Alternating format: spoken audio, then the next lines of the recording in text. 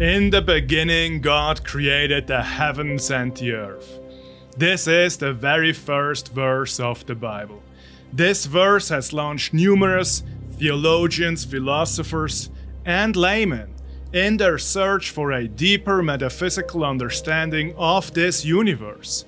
An individual by the name of Kenneth Copeland, whom we should not consider one of these sophisticated thinkers, writes the following: God loved us so much that he decided to build a dwelling place for us out of the very substance of his own love-filled, light-filled nature. He released the very essence of himself into this material creation. If you want to know why Kenneth Copeland is wrong about the doctrine of creation, please stay tuned for this episode of Digging Deeper.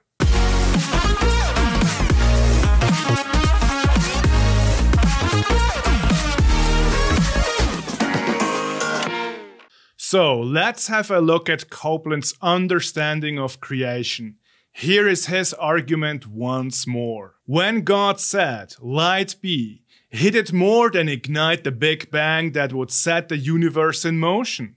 He released the very essence of himself into this material creation because he wanted the family he was about to create to be eternally surrounded with 100% absolute good. Some of you will immediately notice that this sounds a little bit like pantheism, the idea that creation itself is God. This is a view of the universe held by different pagan religions. It merges the natural and the supernatural into one substance and makes God and the world identical. So when Copeland says that God created out of his own substance, he certainly pushes towards a pantheistic worldview. But it would not be full-fledged pantheism yet, because pantheism does not recognize a divine being distinct from creation. Copeland's view still includes this distinction, and should therefore better be considered a form of panentheism. Whereas pantheism stands for all is God, panentheism stands for all is in God. Copeland teaches that God extended or took a part of his very essence in order to create the material world. Copeland's view would be a creation ex deo, out of God, rather than ex nihilo, out of nothing. So what's the problem with panentheism and a creation ex deo, you ask? One problem is that Copeland's view is a threat to divine immutability, which is God's unchanging nature.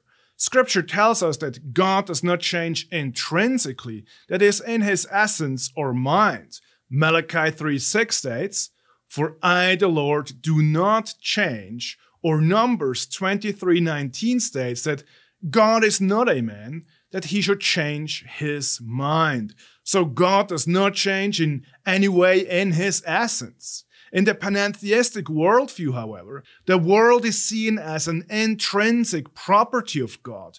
Creation and God are essentially so closely connected that changes in creation will inevitably bring about changes in God himself. This makes God like a creature. God is changed by the course of nature and human individuals. That is not the God of the Bible, who is independent, in full providential control of this universe and absolutely sovereign. Moreover, panentheism and the creation ex deo are a threat to God's simplicity. Please don't think that I'm using the term simplicity as in easy to understand. No, theological simplicity means that God cannot be divided into lesser parts. We do know from Scripture that God is spirit. Jesus himself says so in John 4:24. God is not like a physical creature that consists out of different interdependent parts, such as organs or limbs. In the creation ex deo, however, God takes a part of his essence in order to form the universe. This is not possible since God is simple and therefore indivisible. And if God were divisible, it would be another threat to his immutability, because if God is divided into lesser parts, he would change. And we just saw that this is unbiblical. In classical theism, which is the biblical view, God is absolute. This means that he is ontologically distinct from the universe. God and the material world are two different substances, as you can see in the diagram. There is no mixture between the two. This, however, does not mean that God is absent from his own creation. No, God constantly upholds the universe and providentially guides the unfolding of events therein.